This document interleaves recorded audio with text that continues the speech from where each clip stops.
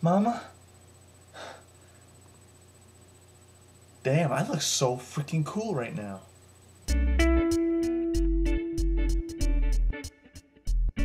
So I was hanging out with a few of my friends, well, I do every day because, I'm popular.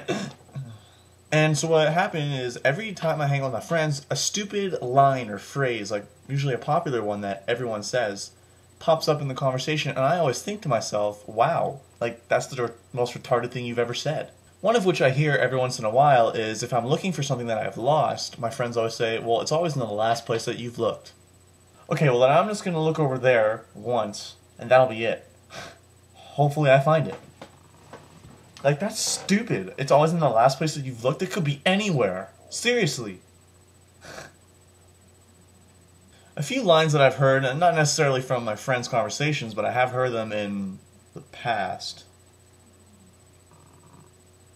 is one of them would be, a day without sunshine is night. No shit.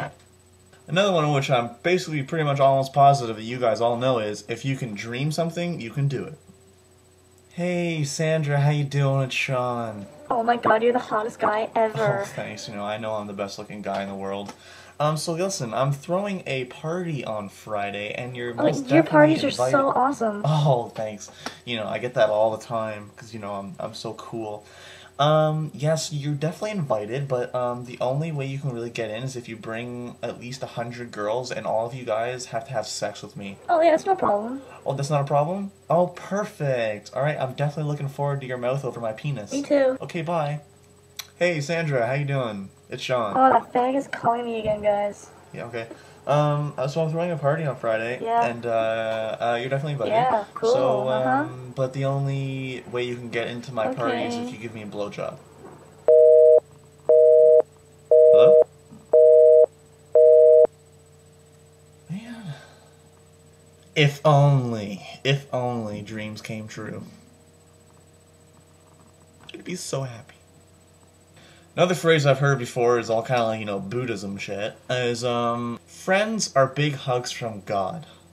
No, they're not. They're people. Like, my friends are straight up not hugs from God. They're human beings. Like, enough said.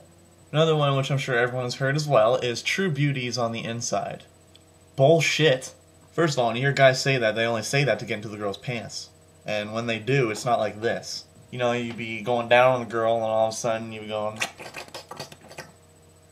and then they pop their head in there, and be like, damn, you are beautiful in here. No.